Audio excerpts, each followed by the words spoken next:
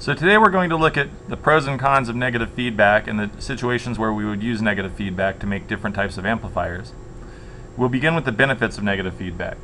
First, negative feedback reduces PVT sensitivity. Remember, as we've been saying all along, it's very easy to make a gain that has an amplifier that has very large gain, but it's difficult to make an amplifier that has precise gain without feedback. So what we do in our closed loop system here, and you'll recall that the voltage gain of this system, AV, or A closed loop, is equal to little a divided by 1 plus little a times beta, where the whole term is the closed loop gain. This is our open loop gain.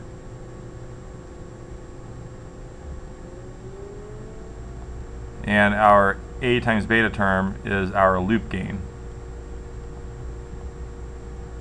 Now we know that this approaches 1 over beta as a goes to infinity. So here what we're saying is if a is very, very large, then as it approaches infinity, the term goes to 1 over beta. But a doesn't have to be infinity for our answer to approximately be 1 over beta. And a can, if it's very large, can vary by plus or minus 5% or normal PVT variations and not affect the gain too much. Now remember that our beta is typically a ratio of resistors.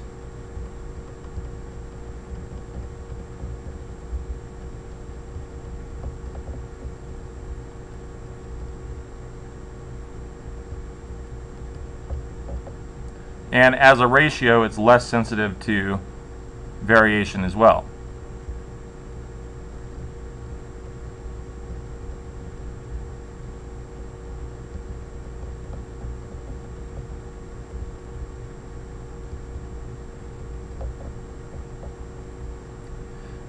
All right. Another thing that feedback does is it improves the input and output impedance conditions of the circuit. So for instance, if we look at what we want from a voltage amplifier, what feedback will do is feedback will increase the input resistance, and it will decrease the output resistance. And why is this better? Well, remember, if we look at our input circuit, we might have a signal source, Vs, that has some resistance associated with it, Rs. And if we want to minimize the voltage drop across the input of our amplifier, if the input resistance Rn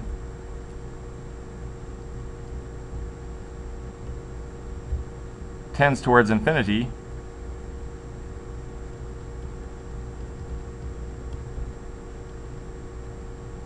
then we don't get any voltage division for this circuit. All of the voltage would be dropped across Ri. So we could say that Vi would be equal to Vs, in other words. No signal loss.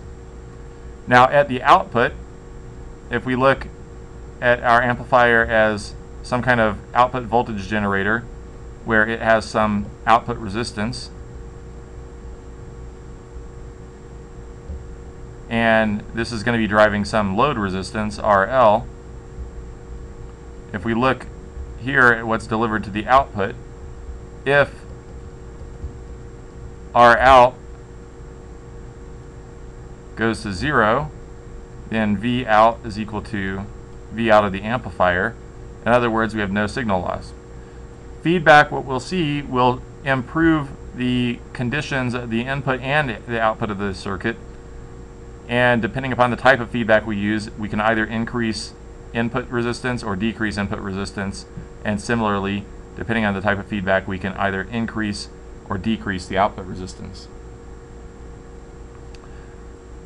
Another positive characteristic of feedback is that it reduces distortion. So we haven't looked too much at distortion yet, but if you can imagine, if we have an amplifier, it might have a gain characteristic that looks like this for small signals, and the slope of the gain characteristic might change as the signal increases, as the signal input amplitude increases. And it might change to the point where eventually the output versus input compresses completely. So you can imagine that if we have an input signal and it's swinging over a very wide range, that it sees different gains, and that might show up as a nonlinearity. So what we're looking at for voltage gain, of course, is voltage gain is just the slope of the curve. And you can see here we have multiple slopes, so we have multiple different voltage gains depending upon the input amplitude of the signal. So we have an M is equal to A1, some gain here. We have a different gain at this particular amplitude, and of course at this particular amplitude we have even a different gain. Of course the gain would be 0 at that particular amplitude. Now if we connect the circuit in negative feedback, what we'll find is that we get a much nicer, smoother, more linear curve. So for instance, if we connect the circuit in negative feedback, we might get this nice linear curve. And the linear curve might have a slope that's equal to 1 over beta, which is what we expect the gain to be.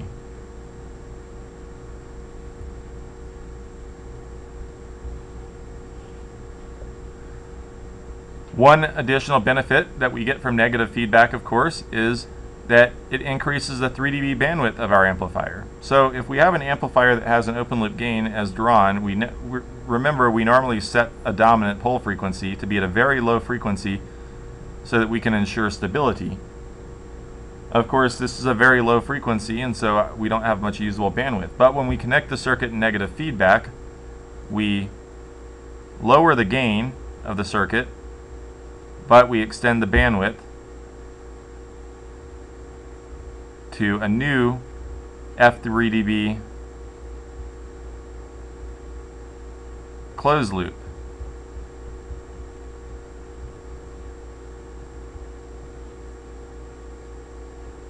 So of course this doesn't come for free. We decrease the gain of the amplifier by the loop gain, 1 plus T0, but we get more bandwidth and the other benefits that we just talked about. Alright, so while we're talking about benefits, let's talk about drawbacks. So of course the drawbacks, one we just mentioned, the gain is reduced. So what we do with negative feedback is trade off large gain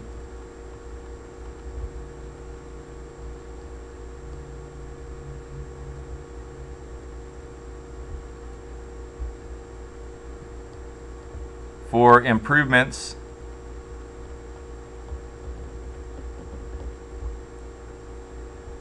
in sensitivity, linearity,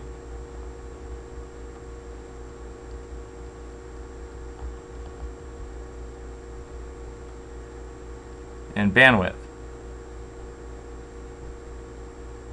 And of course, if we want to get higher gain, we can cascade multiple gain stages that are connected in feedback at the expense of power and area.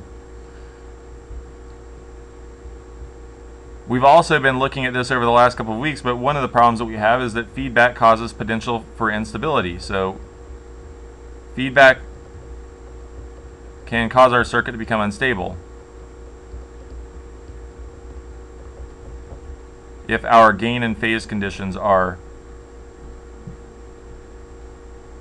at a certain value, of course, if our gain is equal to unity around the loop and our feedback is exactly equal to 0 degrees, or the feedback times the gain of the amplifier is exactly equal to 180 degrees, we have problems.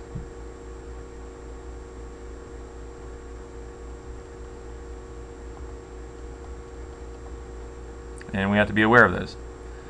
Okay, so in the next part of the lesson, we'll look at some specific things like sensitivity, like gain sensitivity of an amplifier that's under feedback, and then we'll also start looking at different types of amplifiers and the type of feedback that we would use to create those amplifiers.